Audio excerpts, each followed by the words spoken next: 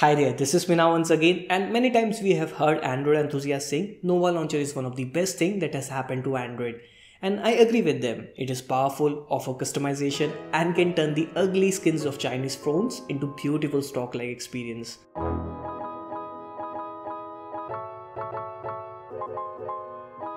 Now, I did a video on Nova Launcher tips and tricks a year ago, which if you haven't already watched, then check that out first. But since then, Nova Launcher has released many new features, which I almost enjoy every single day. So in this video, I'm going to share with you some of those new Nova Launcher tips and tricks. And with that being said, let's get started.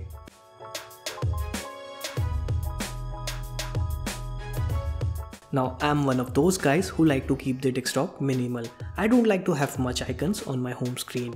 So let's say if I have to book a cab, I will open the app drawer and then either I can scroll or find my application or search for it in the search bar.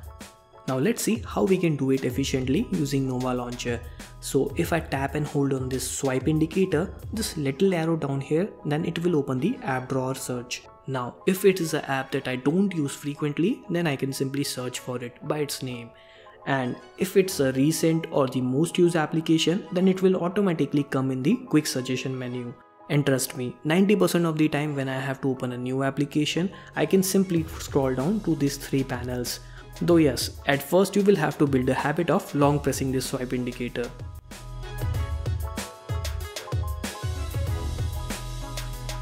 Now in my previous Nova Launcher video, I have told you guys about the hidden swipe feature. Like if I tap on the Google Play icon, then it will open the Google Play Store. But if I swipe up the Google Play icon, then it will open my Chrome application.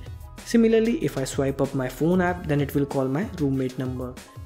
Or the same way I can set up the Studio app to open when I swipe up the YouTube application. But there is more. Some of you might already know in Android 7.1, Google has introduced a new app shortcut feature where if you long press on the certain application, then it will bring up additional options, kind of like iPhone's Force Touch. And well, thanks to Nova Launcher, you get the similar feature on any phone running Android Lollipop or higher. For instance, if I long press on the YouTube application, then it will bring up the trending and subscription option.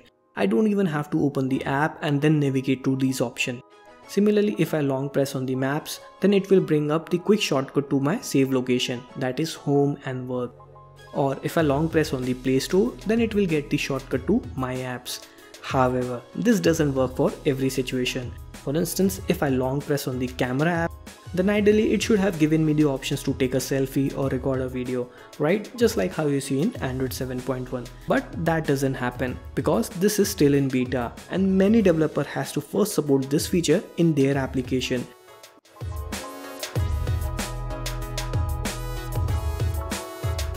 Now, I'm not a big fan of Google Now Launcher, but one of my favorite features there was if you swipe from the left, it will show you all your Google Now cards. But unfortunately, this don't work and probably never work in Nova Launcher. But why? Well, because Google has restricted third-party application to have access to Google Now Cards API. But there is a quick way to fix that. All you have to do is map your home button to open Google Now Cards. So right now, if you press and hold the home button, it opens the Google Now on tab, right? Which is quite underrated feature in my opinion. But anyways, you can also set a Google Now Cards instead of it. So if you now press the home button, it will open Google Card instead. And wait for it. The best part is this will only work in your home screen. So if you are in some application and then press your home icon, it will open Google Now on tab just like it usually do. But when you are in your home screen and then press the home button, it will open Google Now Cards. So to do this, just go to Nova Launcher settings and then press and hold the volume down button. This will bring up the secret lab menu and from there select the second option that says long press for Google Now Cards. And that's it.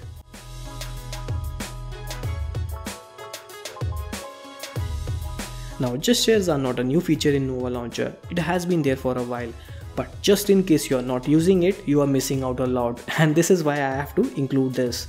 So the most popular gestures are swipe down from one finger will bring up your notification tray. Swipe up will bring up the app drawer. And if you double tap on your home screen, it will lock your phone. Though I prefer to open Google Voice Search this way.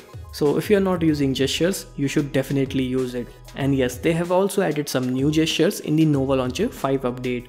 which you can find under the Nova Launcher settings, like this double tap and swipe up or swipe down. Overall, gestures are one of my favorite features of Nova Launcher and you should definitely use them.